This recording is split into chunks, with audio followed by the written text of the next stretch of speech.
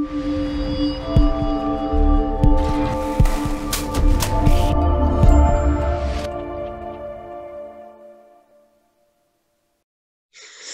here we are again then. Episode 40. I know. Episode 40. Listen, when we started this, we were 20 years younger. I tell you what, it feels like 40 years ago when we did start it. And it was only this time, when was it? This time last year. Yeah. When it all started kicking off the first time. But we know from last week we're hoping we can see the change, the growth is occurring. We're going to get out of this thing. And that's what we're going to be talking about today. I think a little bit, isn't it? It is. It's exactly what we're going to be talking about today. So the eagle-eyed amongst you will have noticed, I'm sure, the fabulous posts from me and him over there about, are you ready? Are you ready for your roadmap? We talked about it last night. So we've got a fantastic tool that I'd encourage you all to go and download, called our customer readiness checker, that Rich will talk a little bit about in a minute in terms of what it does. But the bigger point, what we want to talk about today, once Rich has told you what it is what you do when you've got your result. What should you be doing and thinking about? So what's the readiness checker then, Mr. Knight?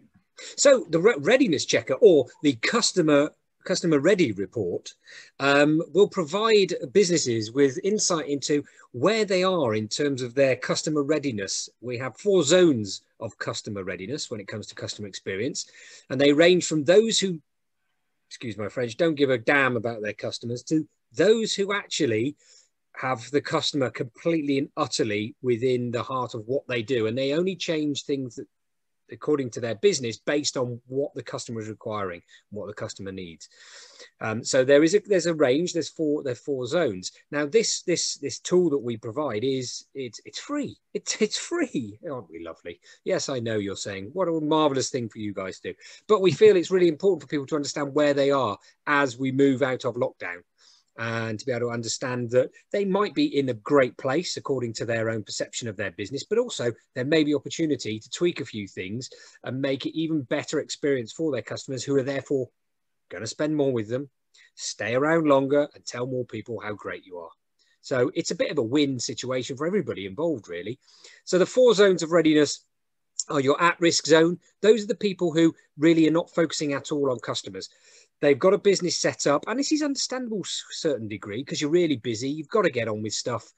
You're worried about where the business is coming from, ordering up stock, making sure staff are okay, and all of those things that really do matter within a business, but actually are based on your internal view of the world and not your external view of the world. So that's your at-risk zone. If you carry on doing that, it might be a bit controversial to say, is you probably are not going to be too long for this world from a business point of view, because you can't afford not to understand what's going on out there, because other people are, and they'll grow, and you will either remain static or decline.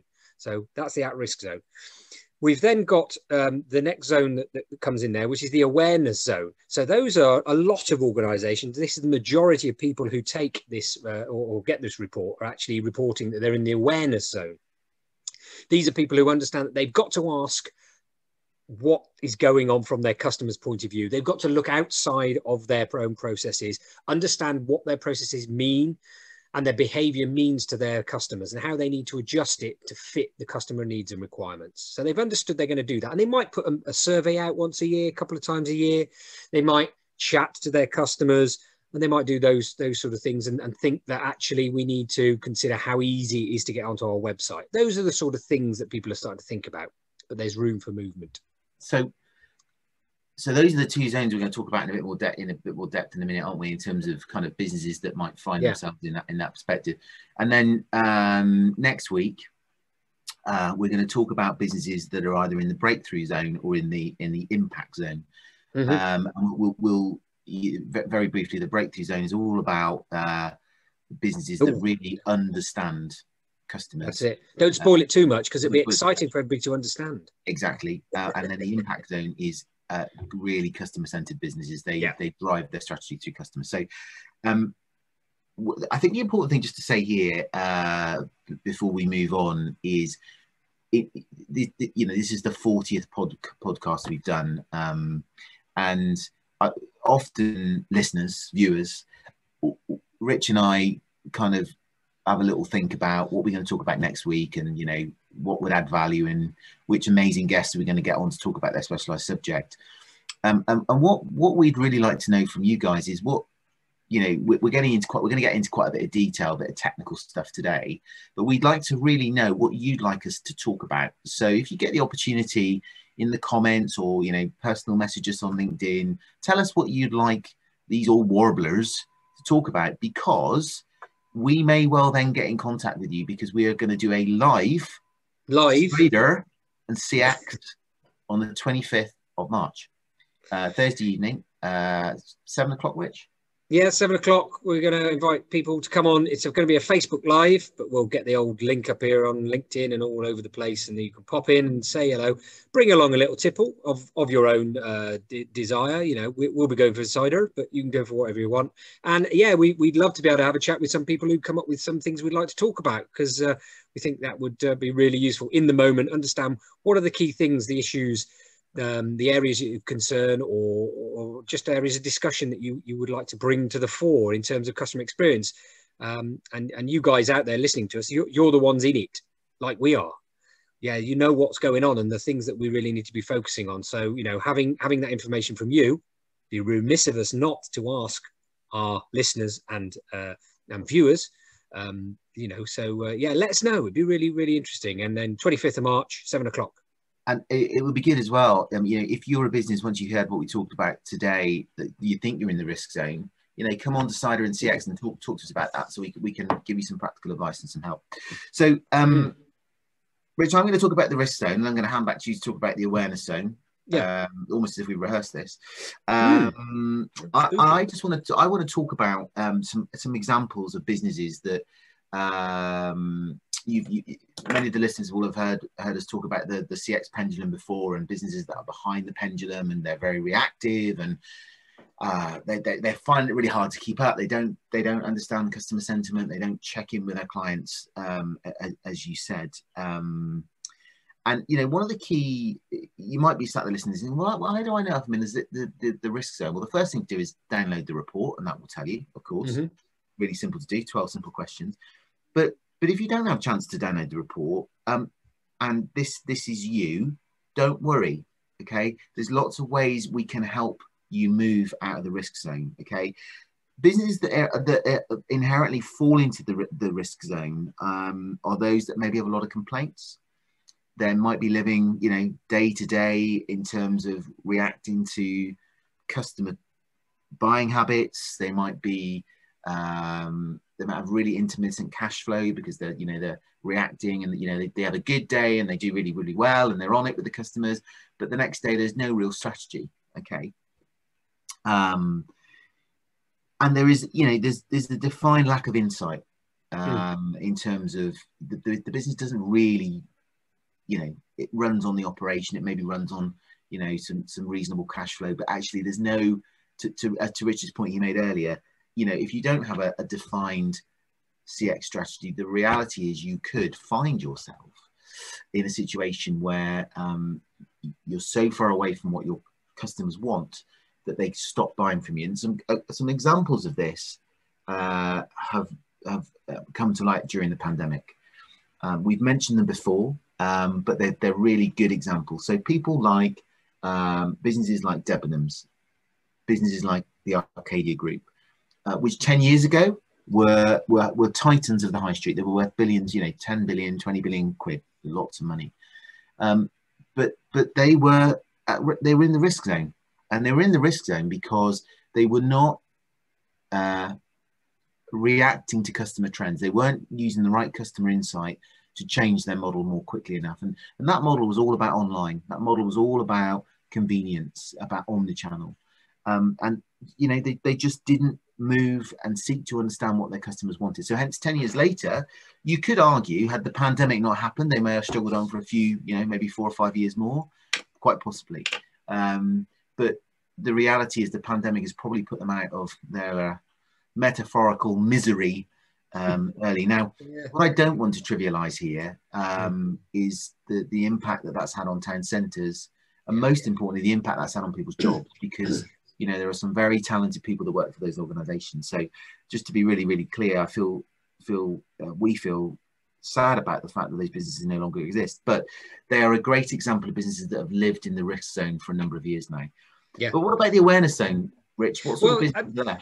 Yeah, as it suggests from the title, it is that idea that actually, hang on, things are moving on and we need to keep up with that. That's pretty much it. It is having that idea that the people are looking forward. You mentioned reactionary organizations there. Oh, something's happened, now we change. Well, as we're moving into the awareness zone, the businesses that are actually thinking, well, actually, do you know what? We're going to have to start thinking about this and looking forward. We might not know the answers yet. And actually, we haven't got massive amounts of data or insight, but we're going to start gathering that and aligning it to the strategies that we have in the business. So we all know that we should be as good business owners and leaders being, right, where do we want to get to in 5-10 years time, come back and then break it into small actions and do all of that lovely business planning piece. But unless we have the insight from the 360 view of the business and the business sector we inhabit, then we're never going to be particularly focused or successful in moving that sort of planning forward and turning it into reality. So those guys in the awareness zone are the ones, and I mentioned this earlier, they're the ones who are asking for some feedback. Now, a lot of organizations exist in that awareness zone, yet they never move beyond it. So it is the idea, and you know, we work with a number of professional services organizations. We've got a lot of data around that. And in fact, around education as well. There's lots of organizations who will sit there and go, yeah, we gain insight. When? Well, you know, at the end of something, at the end of the year or the end of a project, we'll ask, oh, is everything okay? And by the way, can you pay him a bill? You know, yeah, absolutely. They're gathering it and they have awareness that they should be doing this.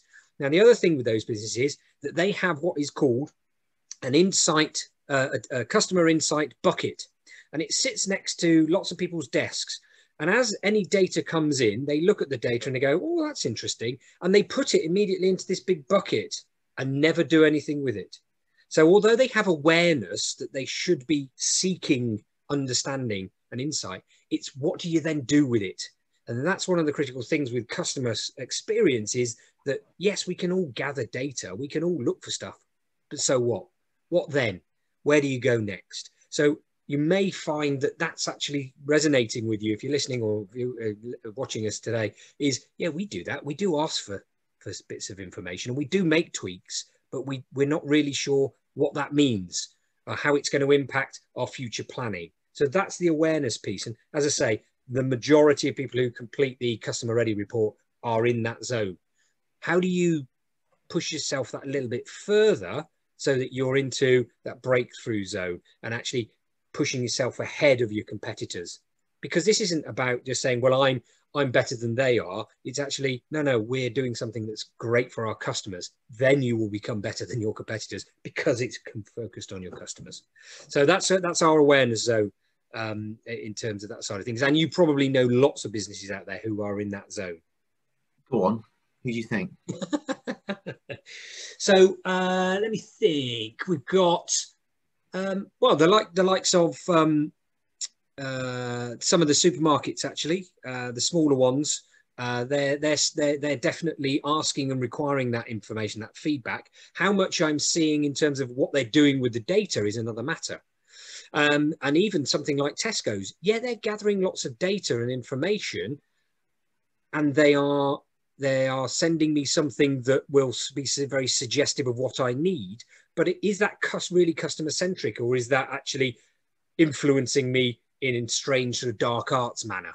You know, we're gathering data and we are using it, but it's actually for our own ends and not for the customer's ends at the end of the day. Some people might say, well, actually it is, they're doing all these sort of things. But I see those supermarkets having done that, and they are in an awareness zone, but they're not really pushing the boundaries anymore. It's interesting. Tesco are a good example, aren't they? Because I would probably be a little bit softer. I think they are in that breakthrough zone place, because if you look at Tesco, they lost their way. They absolutely lost their way about 2 years ago, didn't they?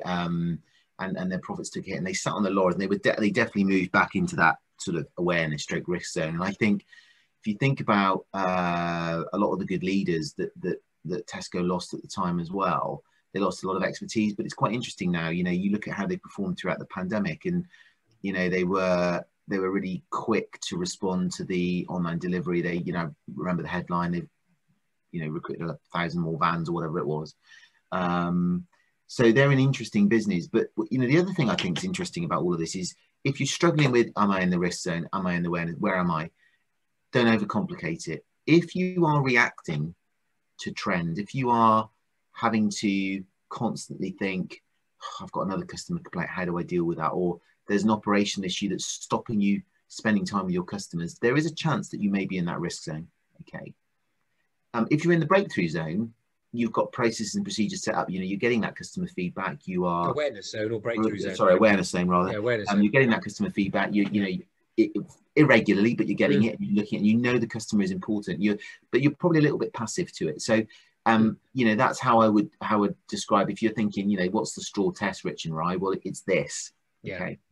And you know, if you come on to the Cider and CX live feed, we'll spend a bit more time sort of going into a bit more detail in terms of what you can do to really help yourself get out of that and move to the next level. But next week, as Richard mentioned, or as I think I mentioned actually, we're going to talk about the next two zones. Yes, breakthrough and impact. Oh, that's exciting! I'm looking forward to discussing that with you, my good friend and colleague. Yeah, so that'll be next week. That'll be episode 41 next Friday, and we'll talk more. We'll talk more about exciting Cider and CX, and we shall be reminding you about the Customer Ready report. The link is available under here now, and we'll put it in the comments as well on those sort of things. And they mustn't forget to like, comment, and share. That's what you say, isn't it? Yeah, so do that. That'd be really nice. And tell people, pop on, listen to us, have a good old warble, and we'll see you next week, no doubt. I've been Richard Knight. And I've been Ryan Huxtable. Have a great week, guys.